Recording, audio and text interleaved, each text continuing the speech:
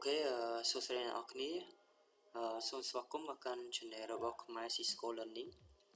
Ok, hay xem nào video cái này, nhưng trong hai cái đồ chơi này nóមានở kia, đã tôn từ nângរបៀបនៃការបង្កើត A record នៅលើ DNS Server អូខេហើយសម្រាប់វីដេអូថ្ងៃនេះគឺយើងតពីវីដេអូថ្ងៃមុនផងដែរអូខេអញ្ចឹងសម្រាប់វីដេអូថ្ងៃមុនខ្ញុំក៏បានបង្ហាញក៏ដូចជាណែនាំអ្នកទាំងអស់គ្នារួចរាល់ហើយតាក់ទងទៅនឹងរបៀបនៃការដំឡើង DNS Server អូខេអញ្ចឹងថ្ងៃនេះយើងនឹងធ្វើការបង្កើត A record វិញម្ដងអូខេអញ្ចឹងតាក់ទងនឹង A record គឺយើងប្រើវាឬមួយក៏ configure វាដើម្បីធ្វើការ map domain name ទៅកាន់ IP address អូខេអញ្ចឹងមានន័យថានៅពេលដែលយើងចង់ access ទៅកាន់ web server របស់យើងតាមរយៈ domain name អូខេយើងគ្រាន់តែបង្កើត A record មួយហើយធ្វើការផ្ញើ A record ទៅកាន់ IP របស់ web server ហ្នឹងទៅអូខេអញ្ចឹងយើងវានឹង resolve IP ហ្នឹងទៅកាន់ទៅជា domain name នៃ web server ហ្នឹងដែលយើងបានបង្កើតវាអូខេអញ្ចឹងសម្រាប់ lab ថ្ងៃនេះទី1ខ្ញុំនឹងធ្វើការបង្កើត A record មួយដែលមានឈ្មោះថា www.testing.com អូខេហើយបន្តមកទៀតខ្ញុំនឹងធ្វើការបង្កើតក៏ដូចជាបង្កើត website មួយហើយបន្តមកទៀតខ្ញុំនឹងធ្វើការ configure IIS ដើម្បីធ្វើការឲ្យវា point ទៅកាន់ website ហ្នឹងអូខេហើយបន្តមកទៀតយើងនឹងធ្វើការ testing ទាំងអស់គ្នា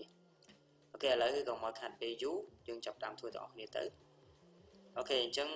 ជាដំណាក់កាលដំបូងខ្ញុំនឹងចាប់ផ្ដើមធ្វើការ testing វានៅលើ VMware Workstation អូខេអញ្ចឹងនៅក្នុង lab នេះខ្ញុំនឹងត្រូវការ3សម្រាប់ OS ទី1តទៅនឹង Windows Server Web Server នេះមួយហើយបន្តមកទៀត Windows Server 2016តទៅជាមួយនឹង AD ហើយនឹង DNS ខ្ញុំបានតម្លើងនៅលើ SVR01 នេះអូខេអញ្ចឹង Windows 10 នេះខ្ញុំ client នេះគឺខ្ញុំប្រើវាសម្រាប់ testing អូខេឥឡូវយើងចាប់ផ្ដើមបងប្អូនគ្នាឥឡូវខ្ញុំធ្វើការបើក Windows Server 2016ដែល run service AD ហើយនឹង DNS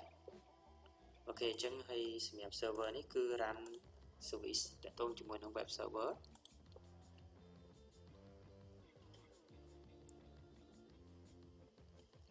អូខេហើយសម្រាប់ lab ថ្ងៃនេះគឺយើងគឺជា flow ដែលគេធ្វើរាល់ថ្ងៃតទៅនឹងការបង្កើត A record អីគឺជា real ឬក៏ best practice តែម្ដងណាអូខេអញ្ចឹងការងារចាស់ស្ដែងនៅពេលដែលយើងចង់ធ្វើអញ្ចឹងគឺអ្នកនរគ្នាអាច follow តាមអ្វីដែលខ្ញុំបានបង្ហាញដល់អ្នកនរគ្នាផងដែរអូខេអញ្ចឹងបើសិនអ្នកនរគ្នាចង់ point ពី IP ឲ្យយើងអាច access តាមជា domain name វិញអញ្ចឹងអ្នកនរគ្នាគ្រាន់តែបង្កើត A record ទៅហើយ point ទៅកាន់ IP ហ្នឹងទៅអូខេចប់ហើយអូខេឥឡូវយើងចាប់ផ្ដើមធ្វើការ testing អ្នកនរគ្នា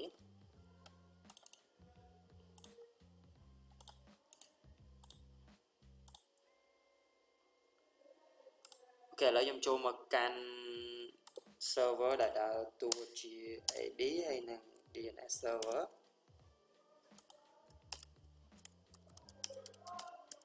អូខេឥឡូវខ្ញុំ log ចូលវាសិនណា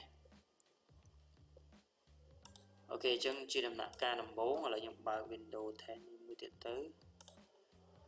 អូខេអញ្ចឹងជាដំណាក់កាលដំបូងគឺយើងធ្វើនៅលើ DNS server សិនណាអូខេនៅលើ server ដែលមានឈ្មោះថា SVR01 នេះអូខេឥឡូវខ្ញុំចូលមកកាន់ DNS server អូខេអញ្ចឹងកន្លែងនេះវាមាន zone មួយដែលមានឈ្មោះថា testing.local នេះគឺជា zone ដែលយើងបានដំឡើង DNS server ដំបូងវានឹងមកជាមួយ zone នេះអូខេអញ្ចឹងនៅក្នុងវីដេអូនេះខ្ញុំអត់ចង់ប្រើ zone តាក់ទងជាមួយនឹង domain.local ទេខ្ញុំនឹងបង្កើត zone ថ្មីដែលដាក់ឈ្មោះថា testing.com តែម្ដងនិយាយទៅវាដូចជាឈ្មោះ domain name មួយចឹងយើងប្រើ .com ចឹងណាអូខេបន្តមកទៀតខ្ញុំនឹងធ្វើការ point មកកាន់ web server នេះអូខេអញ្ចឹងឥឡូវខ្ញុំធ្វើការ show IP របស់ web server នឹងមួយសិន IP វាមក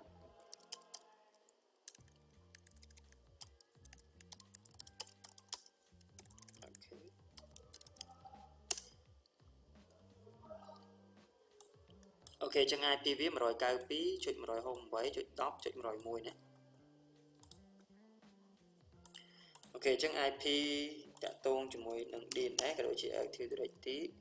គឺ IP វា